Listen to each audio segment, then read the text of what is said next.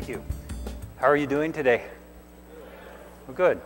As Bill was saying, my name is Russ Miller, and we have a ministry we call Creation, Evolution, and Science Ministries. We came up with this name because, well, sometimes we talk about creation and biblical accounts, and other times we talk about Darwinism and evolutionary accounts. But we always try to tie these two philosophies, and they're both religious beliefs, into the scientific evidence. I mean, think about it. Aren't creation and evolution the same thing? There are accounts on how we got here. Yet today our kids are being taught that one is science and the other is religious. Now, I'm here to tell you they're not science, they're both beliefs. But if one of them is true and one of them is true, you can take the scientific things that you can test, study, and observe and compare them to the biblical accounts and to the evolutionary accounts, and one of them is going to come out on top every time. The other one never, hardly adds up at all. And yet it's taught as science in the textbooks. They're both philosophies on how we came about.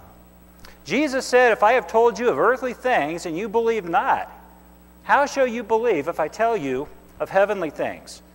Jesus is saying if he has told us of things that we can actually test, study, and observe, hold in our hands, and we won't even believe those things, how are we going to believe if he tells us of spiritual and heavenly things? How indeed. For the past 195 years, a key question has been, how old is the earth? Did you know that 200 years ago, almost everyone believed the earth was a few thousand years old? So how old is the earth? It's a key question today. The Bible says, he that answers a matter before he hears it, it's a folly and a shame to him. In other words, let's open up our minds and let's look at what the facts have to say. Jesus also said that Moses wrote of me. And Moses gives us the biblical worldview in the book of Genesis. It basically states that God recently created a perfect universe in a 6-day creation. There was no death, evil, or suffering in this creation. But then it was man's original sin that separated us from our loving Creator. In fact, it was that separation that required us to be redeemed, reunited with that Creator. And that Redeemer is the Lord Jesus Christ, who suffered and died on a cross, his shed blood covering our sins if we believe in him and accept him as our Lord and Savior. The Bible also tells us that it was original sin that allowed death and evil to enter God's perfect creation. You know, if you know someone who lost a loved one in an accident, and they say to you, how could a loving God allow this to take place? Well, you need to bring them back to the book of Genesis and explain how it was man's sin that allowed death and suffering into God's world, but how Jesus died on a cross and how Jesus in the near future is going to give us a new heavens and new earth. Well, once again, there'll be no more death, evil, or suffering, where the wolf will lie down with the lamb and the lion will eat straw like an ox. But if you've compromised the book of Genesis, you can't biblically answer that individual. Now, Moses also told us that there was a global flood. I've got to tell you, if there had been a global flood, the evidence would be overwhelming. I mean, the outer crust of the earth would be made up of sedimentary layers of rock laid down by water, full of billions of things that died in the flood. Did you know the outer crust of the earth averages a mile deep of sedimentary layers of rock laid down by water? And they're full of billions of dead things that we call fossils? Exactly what would be there had there been a global flood. In fact, Grand Canyon is a monument to God's global flood judgment. Jesus also said that if you believe not Moses' writings, how shall you believe my words? Why is it important to believe Moses in order to believe Jesus? Well, you see, in the schools for the last 40 years, they've been teaching the secular worldview, which is based on the exact same sedimentary layers of rock laid down by water. But they say, wait a minute, kids, those layers of rock laid down by water didn't form in a flood. No, they formed slowly over millions and billions of years, but they're full of dead things. That means death and suffering brought man into the world. The message of the Bible is man's sin brought death into the world. All millions of years' beliefs say that death brought man into the world. And I want you all to realize that until I learned this information, going back about 8 years ago, I was a theistic evolutionist. I was a trustee in my church, but I thought God used evolution and billions of years of death to get us here. And then I learned this information that I now share with others. And I'm not here to attack anyone that believes in theistic evolution or progressive creation or any of those beliefs trying to fit millions of years into God's Word. I'm here to help those folks just like somebody helped me, if you're really seeking the truth. Because death before sins means there was no creator. There was no original sin separating you from that creator. And then there's no reason to be reunited with that creator. There's no reason for Jesus to sacrifice. And that's what evolution and millions of years philosophies are really all about, even though most people in the church that believe in millions of years do not realize this. This is the editor of American Atheist. He understands the issues. He says, if there was never an original sin, there is no need of salvation. And that puts Jesus into the ranks of the unemployed. And I agree with that statement 100%. If the Bible's not true, we don't need to mix secular atheist philosophies into it. We can just get rid of it. But I'm here to tell you the Bible is true. Word for word and cover to cover, and the church as a whole needs to start standing up for that and stop compromising, because it's destroying the faith. Now, there are many good and godly teachers in our public school system, so don't misunderstand me. But it's the textbooks. They're teaching out of the humanistic textbooks, and we're now in our 4th generation being taught these anti-biblical facts. No wonder Jesus said, "Take heed that no man deceives you." Now, I'm going to try to brainwash everybody. Is that okay? It'll only take a minute. And then I'm going to unbrainwash you. But I want to make a point with this, so if you know the answer, don't say it out loud. I want you to think about what you would do if you were in this person's position. A man left home jogging, and he jogged for a little ways, and he turned left, and jogged a little further, turned left, jogged further, turned left, and jogged back toward home. But as he was jogging home, he noticed 2 masked men ahead waiting for him. What should the jogger do? Should he turn and run the other way, yell for help, dial 911? What would you do? Now, let me unbrainwash you. But I want you to realize something. If your first thought is wrong, your following thoughts are way off base, and you've been brainwashed. A man left home jogging. He jogged for a little ways, and he turned left, and he jogged a little ways further and turned left, jogged further, turned left, and jogged back toward home. But as he was jogging home, he noticed there were 2 masked men ahead waiting for him. Catcher in the umpire. What should he do? Slide, right? Absolutely. Well, here's the problem. If your first thought was wrong, your following thoughts are way out in left field. You have been brainwashed. And the simple fact of the matter is, we can tell 6-year-olds anything, and they're going to believe us, as they should be able to. And for the last 100-plus years, we've been telling 6-year-olds that over millions of years, the Colorado River has carved out Grand Canyon. Let me ask you a question. Who saw that take place? Nobody. That's a belief. That's not a fact. Jesus said you tell good from bad by the fruits they produce. Well, the fruits of billions of years are billions of people rejecting Jesus Christ as Lord and Savior. You ever hear of Charles Templeton? He was a contemporary of Billy Graham. They started out at the same time, and Charles Templeton was more popular than Billy Graham. He had his own television show every week called Look Up and Live. And then Charles Templeton became convinced the world was millions and billions of years old, and lost his faith and became an outspoken atheist. You tell good from bad by the fruit. No wonder the Bible says, teach no other doctrine, neither give heed to fables and endless genealogies. Did you know the Bible says don't give heed to endless genealogies, which minister to questions rather than godly edifying? Did you know studies today say half of Christians believe in millions of years? Either progressive creation, theistic evolution. Now, once again, I'm not here to attack anyone that believes that. I'm here to help you. Because we're going to take out one of the icons of millions of years right now. Because the Bible says, prove all things and hold fast that which is good. So let's take a look at what I like to call the 3-day formation of Grand Canyon. Now, I've gotten this information by going to a host of creation-believing scientists. I don't make this stuff up myself. And I want you to know that someone told me once, if you take everything from one person, that's plagiarism. If you take it from a lot of people, that's research. So I put in years of research on this. I want you to realize that.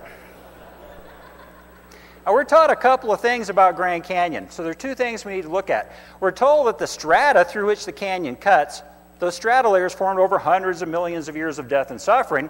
And then we're told that the Grand Canyon formed over millions of additional years of time.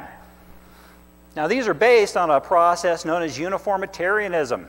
This is a key concept for millions of years' belief. Basically, that processes that we see occurring today have basically always been the same. So they can see strata forming at 1 inch per 100 years and say, wow, it took hundreds of millions of years for these strata to form, assuming it's always been the same. They look at the amount of silt being taken out by the Colorado River and they assume it's always been the same, uniformitarianism. They say it took hundreds of millions of years for the canyon to form. In fact, this is prophesied in 2 Peter, that there will come in the last days scoffers, saying that all things continue as they were from the beginning of creation. Uniformity. Scoffers are going to claim this. The Bible, as always, hits the nail right on the head. Let me show you what a faulty theory uniformity is. Have you ever seen the oil drain from a car? Well, you pull out the plug and boosh, oil pours into the pan below very quickly. Now, if you came along 24 hours later, you might see 1 drop every 2 days.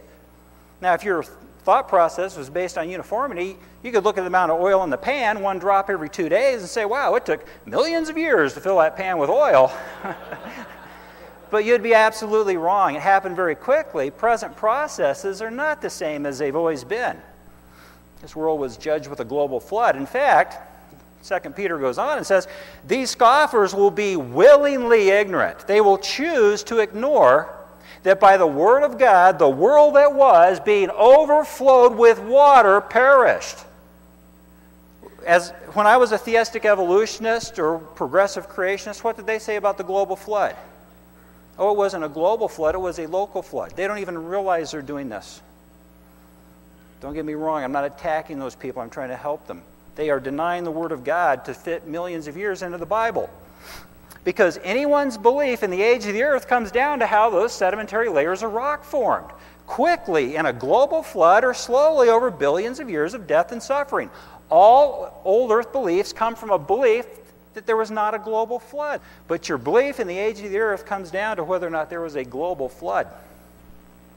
Now, people can grow up and become policemen and plumbers and firemen, and some people become scientists, but people all have religious beliefs. Even an atheist has a religious belief. It's atheism.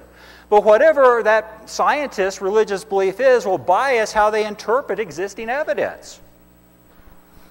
You see, the study of the earth has never been about the evidence. We all have the exact same evidence. Young earth, old earth believers, we have the same evidence to study.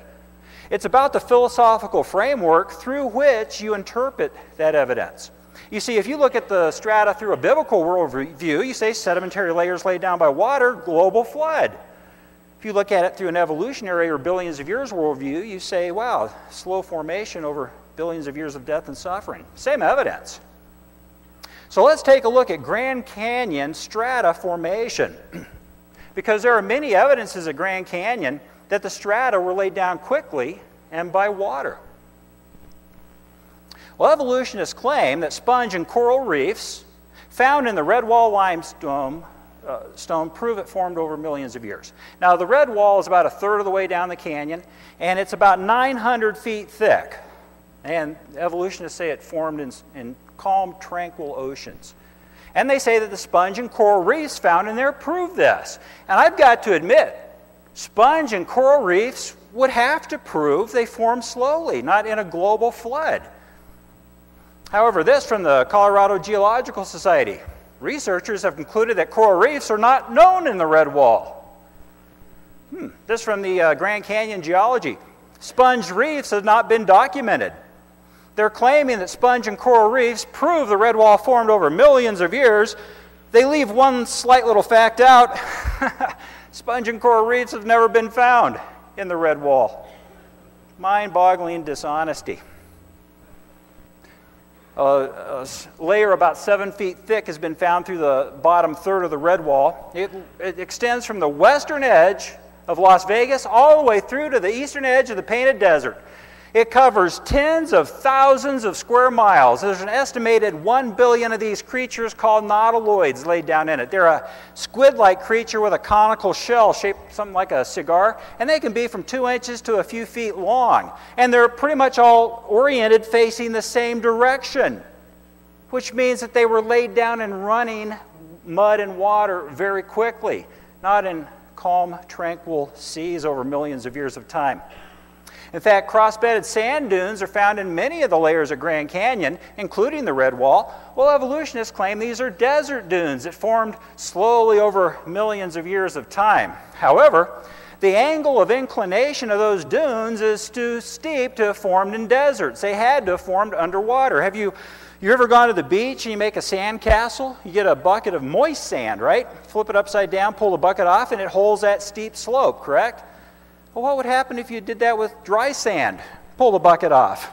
Right, you would lose the slope. The angle of inclination, the slope of those sand dunes prove they formed underwater.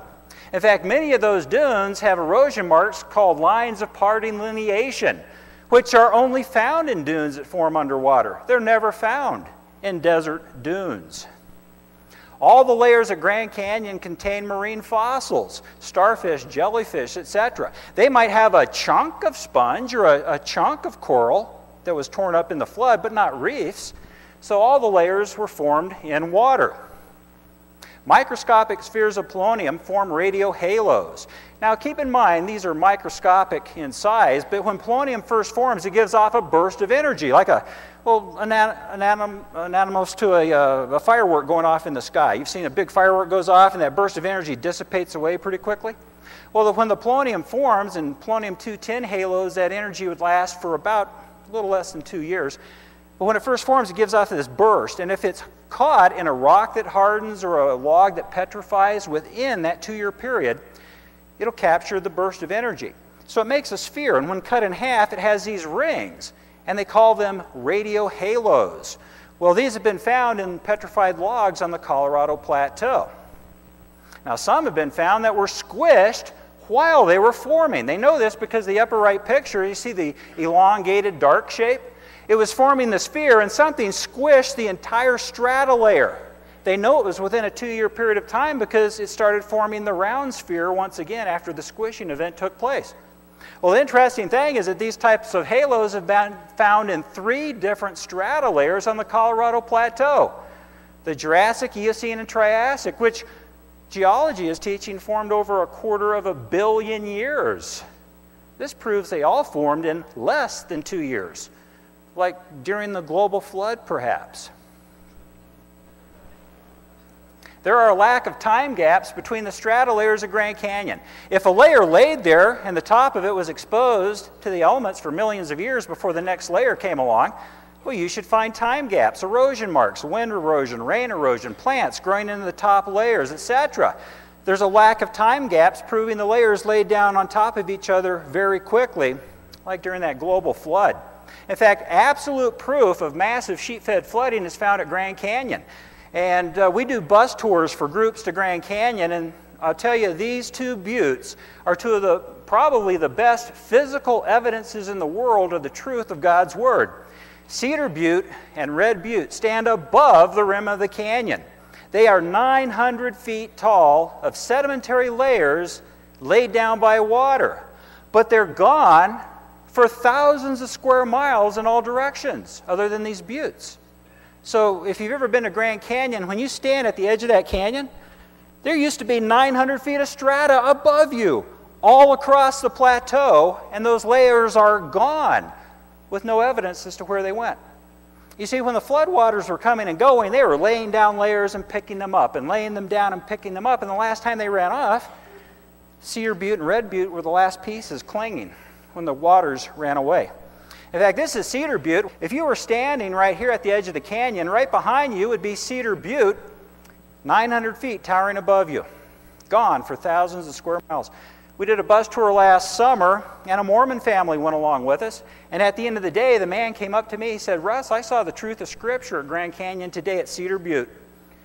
He asked me for a good church to go to, and 2 months later, his whole family was baptized as Christians because of Cedar Butte. It's just amazing. Proof of God's Word. Well, this is Red Butte. If you leave the canyon heading south through Tucson, 5 miles south and a mile to the east of the road, you have to drive right by Red Butte, 900 feet of strata. My best friend, since I've been 11 years old, didn't talk to me for 4 years after I started this ministry, because he's a scientist. Believes in evolution in millions of years. He hadn't gone to church since he left high school. And then one day about 2 years ago, we were driving north out of Williams early in the morning, came up over a rise, and 40 miles in the distance, across this sloping plain, there was Red Butte. Standing up like a sore thumb, I said, "It's Doug, Red Butte. 900 feet of strata laid down by water, gone for thousands of square miles in all directions. Proof of the global flood and the young earth."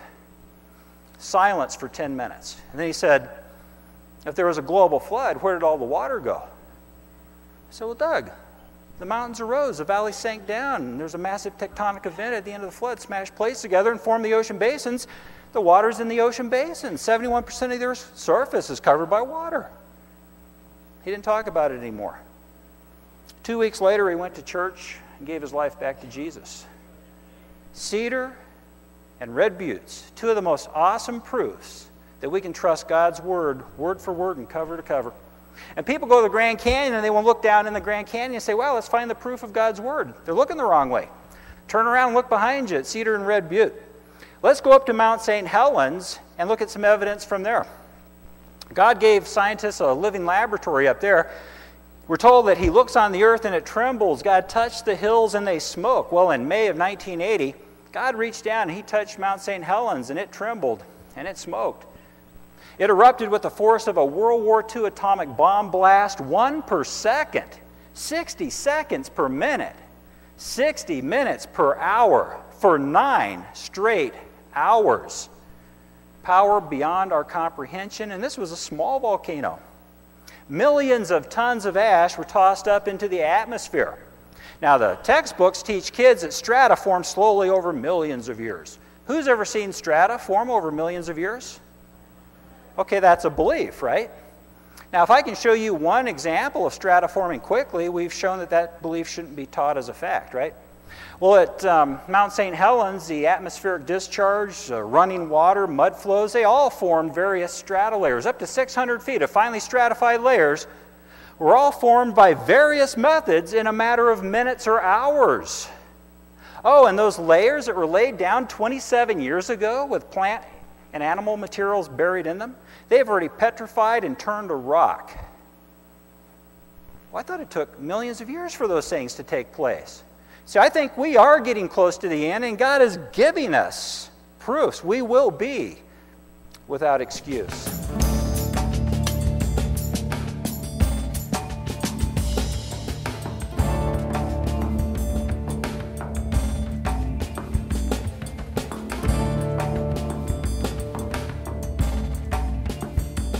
You can visit Yellowstone National Park and go to Specimen Ridge, and you're going to be shown a hill that has 26 strata layers with polystrata, fossilized trees coming out of each layer. And the story you're going to be told, in fact, I saw a pastor, an ex-pastor 7 years ago that went to Specimen Ridge, lost his faith, and is now an outspoken atheist. Well, what they tell you is that a forest grew over millions of years, and a catastrophic event wiped out the forest. And then over millions of years, another forest grew, and then a catastrophic event wiped out the forest. And on this goes for 26 layers representing supposedly hundreds of millions of years of death and suffering before man. But thanks in large part to Mount St. Helens, we know now that during the flood, massive amounts of vegetation were uprooted and floated on the surface. Trees would have floated in the horizontal position until they waterlogged to the point that they turned and floated in the upright position. Let's see if I can do this with this bottle of water without spilling it. But they would have floated in a horizontal position until they waterlogged to the point the heavier side, usually the root, would turn and float in the upright position until it waterlogged to the point it sank to the bottom, floating against the bottom in an upright position, while the flood waters were laying down strata layers, burying them in different looking layers as if they had grown at different times. Proof of the global flood, not proof for millions of years. In fact, Spirit Lake, just north of Mount St. Helens, was filled with blown down trees by the explosion. And today there are an estimated 50,000 polystrata trees at the bottom of Spirit Lake. There I am at Spirit Lake right there. There's an upright floating log right next to me, right there. Oh, excuse me. Right there.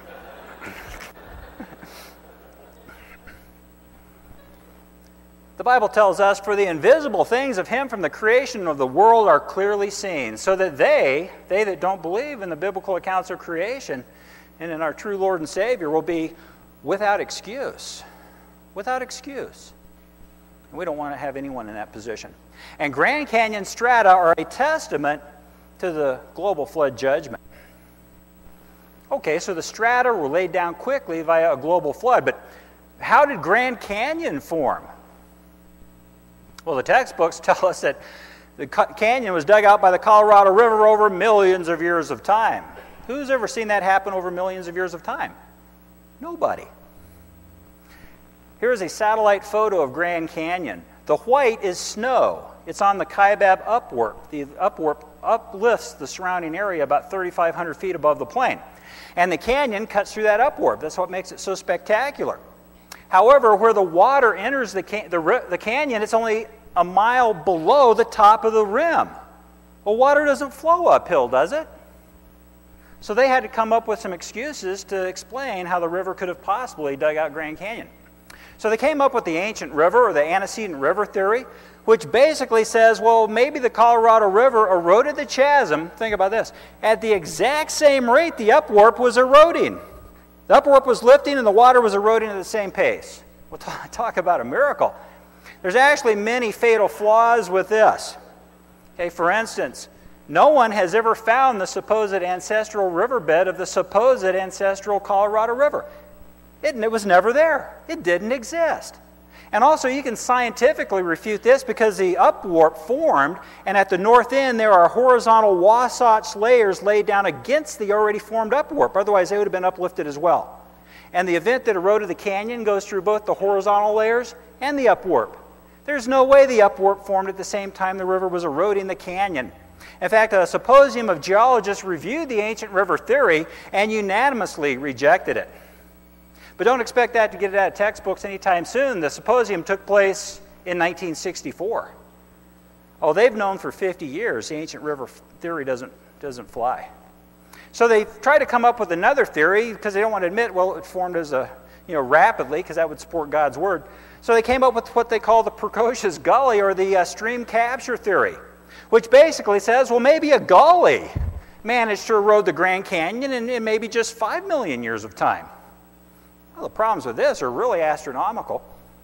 For instance, there's a notorious lack of Colorado River sediments in the west and a similar lack in the east. There are 908 cubic miles of missing sediments from Grand Canyon. They're not along the edge of the Colorado River. They're not in the Gulf of California. They got dispersed very quickly. Scientists think there might be some in San Diego County. There might be some outside of Phoenix, but they got dispersed so widely we're not sure where they are. And you got to ask yourself this. I mean, stand on the edge of Grand Canyon, just common sense. A gully did this? I've got a gully in my front yard in Flagstaff.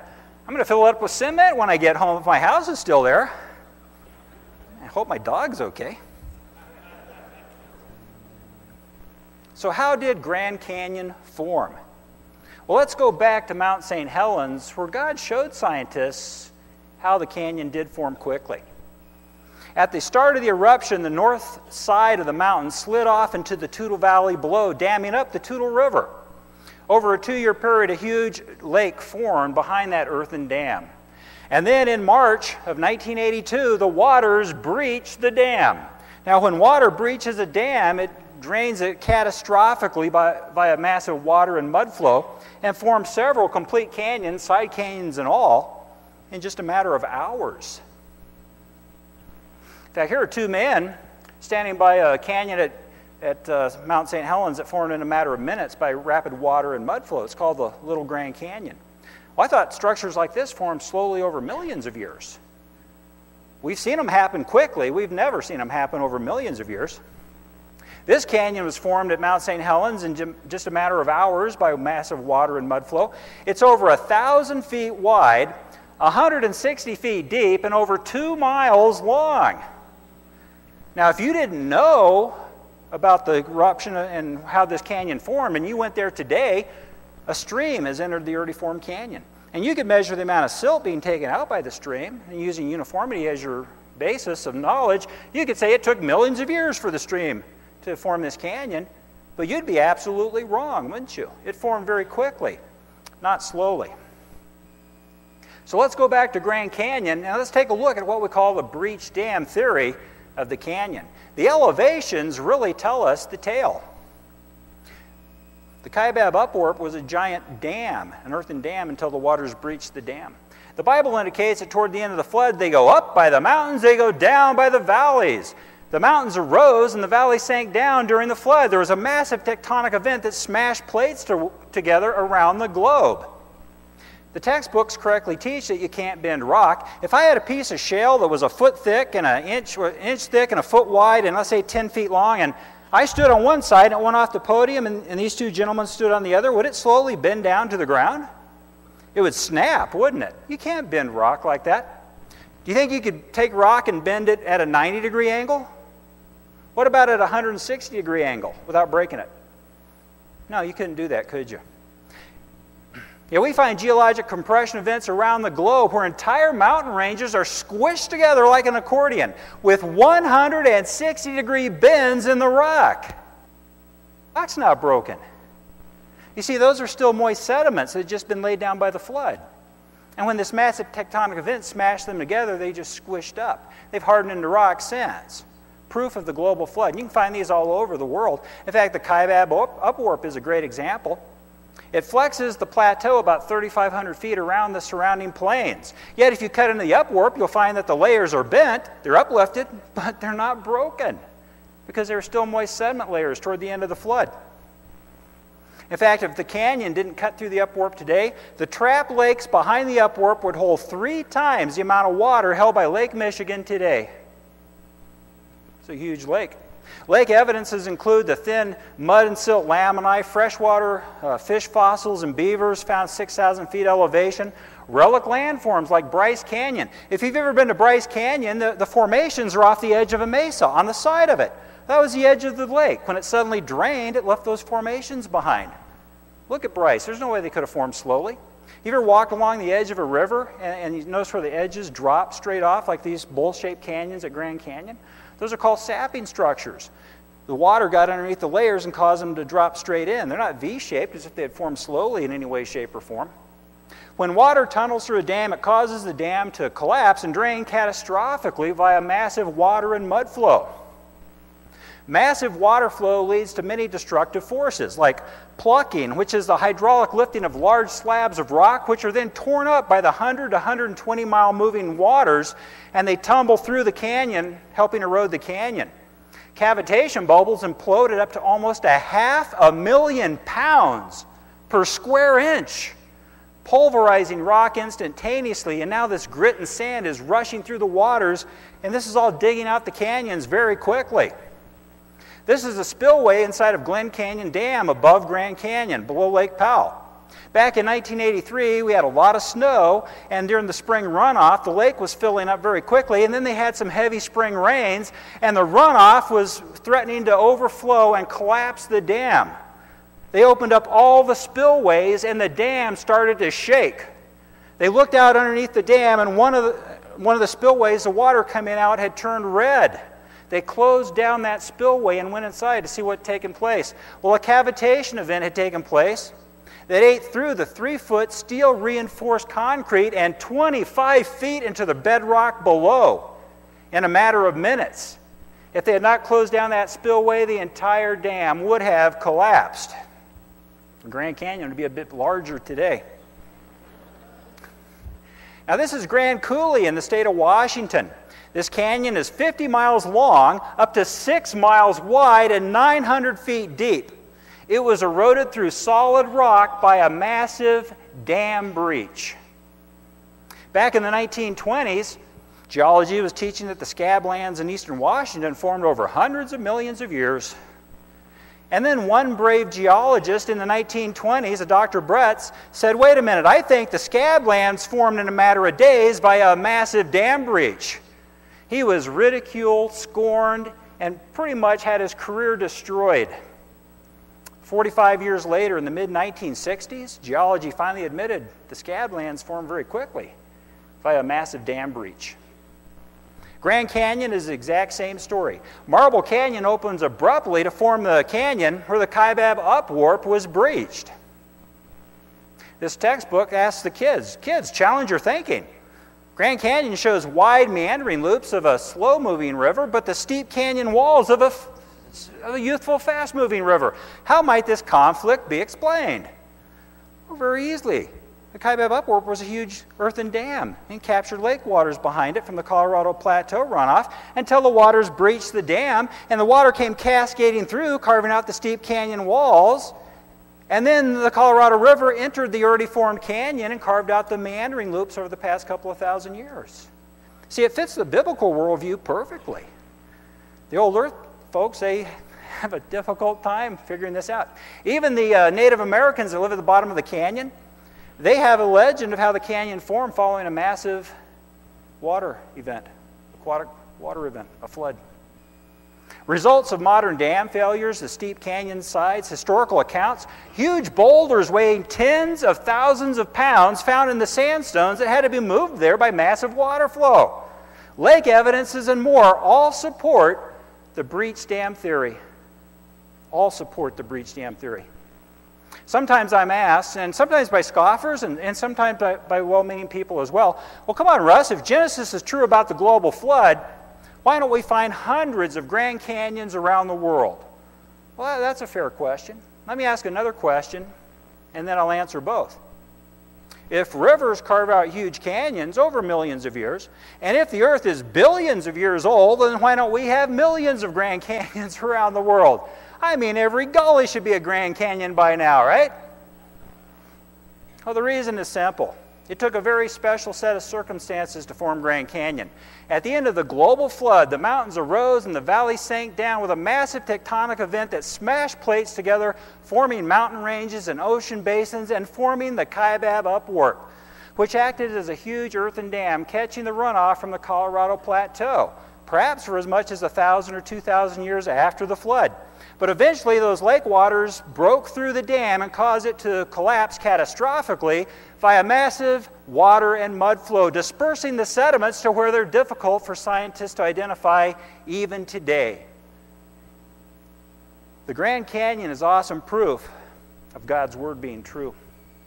And unless you think it's just me, a young earth-believing Christian, well, even National Geographic for Kids, a proselytizer of millions of years in evolution, came out with this article saying, well, research has turned the old Earth theories upside down. Geologists now think the Grand Canyon grew in quick spurts from massive flooding.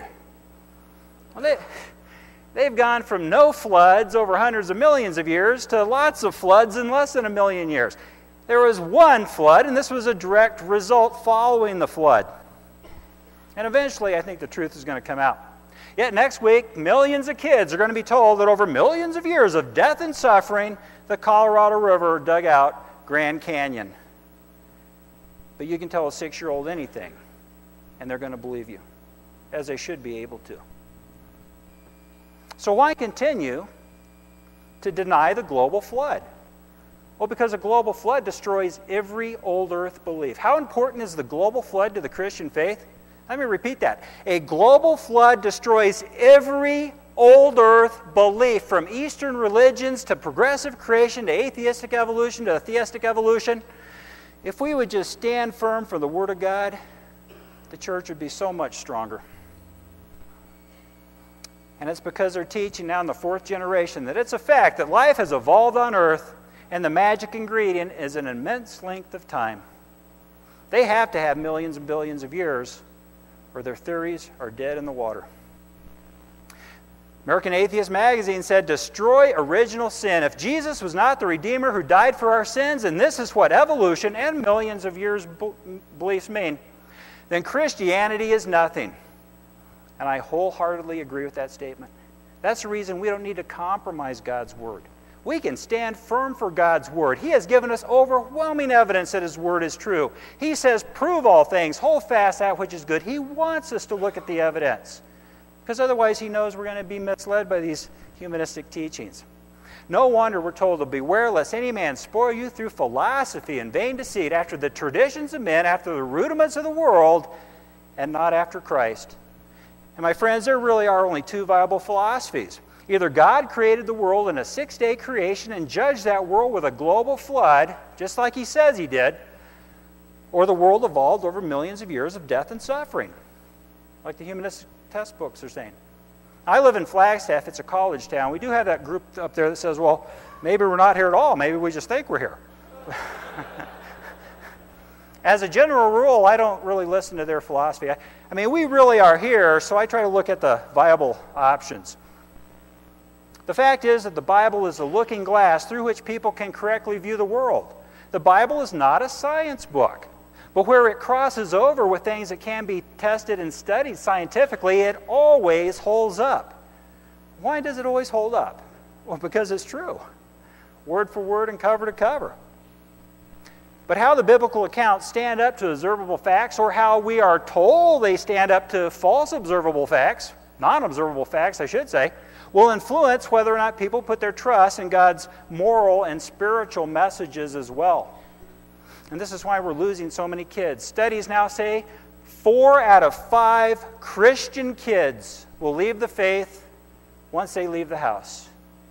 80%. Well, that number's been going up for the last 20 years. It went from 60 to 65 to 70, now it's up to 80, as high as 80%. Why? Because we can teach the kids the Bible, and they can understand the Bible, and they can memorize the Bible, and they need to. Don't get me wrong.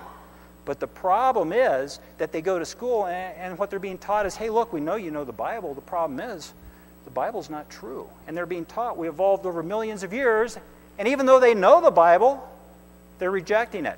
And we as Christians need to start standing up, and we better do it fast, because studies say in 30 years only 15% of Americans will be attending church because we're losing so many of our kids. In Britain, that number is going to be less than 1%. We need to be standing up and teaching that the Bible is true. The Bible says, my people are destroyed for a lack of knowledge. This is the calling of this ministry. We teach about the creation, evolution, age of the earth issues. We expose and refute false anti-biblical teachings, and we're providing a reason for the hope that's in the heart of every true believer and every true seeker. I did our 50 Facts versus Evolution at NAU in Klein Auditorium, it's Northern Arizona University, last November, and none of the campus ministers would let their kids go to it. It was on the front page of the NAU newspaper for the next 3 weeks. We breached the dam. It was ready to walk through. But they did. I was told, well, that's unloving to tell the professors they're not right. But it's okay to let our kids be misled. But Grand Canyon is a monument to the authority of God's inspired word, word for word and cover to cover. Why is that important? Well, because in John we're told that in the beginning was the Word, and all things were made by him. The Word is our Creator. We're also told that the Word was made flesh and dwelt among us.